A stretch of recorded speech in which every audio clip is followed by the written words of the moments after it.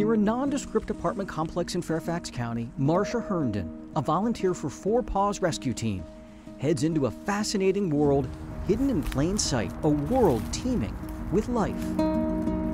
We are at a community cat feeding station. Shrouded in thickets of brush or nestled in cozy parking lot corners throughout the region are colonies of cats living under the radar and, in this case, surviving thanks to Herndon. But it's a pretty safe spot for the kitties. They certainly could be a lot worse off than they are here. We have some shelters over here for them that I know they use. One kitty just ran over there. And on this day, a rare daytime sighting.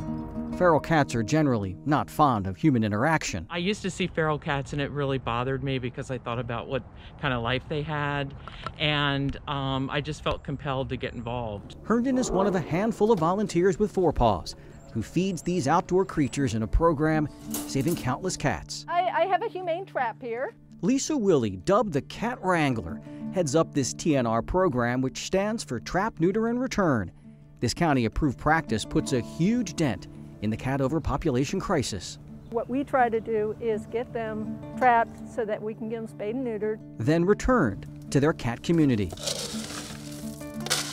where volunteers feed them. We have about 5 or 6 cats that come here. Willie knows because she has proof. A lot of proof.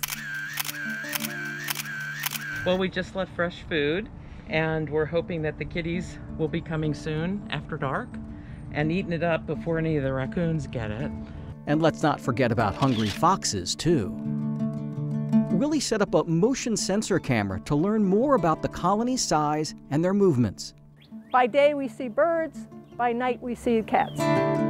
Whether abandoned, dumped, or born into the wild, these felines have a friend in Four Paws, a home-based group that in the 20 years it's been around has rescued more than 10,000 cats. Community cats are an underdog, and yet they still need care. They're out here because people failed them and forgot them. Lisa Willie estimates that she's trapped more than 1,000 felines in a TNR program helping these elusive and intriguing creatures live better, more responsible lives.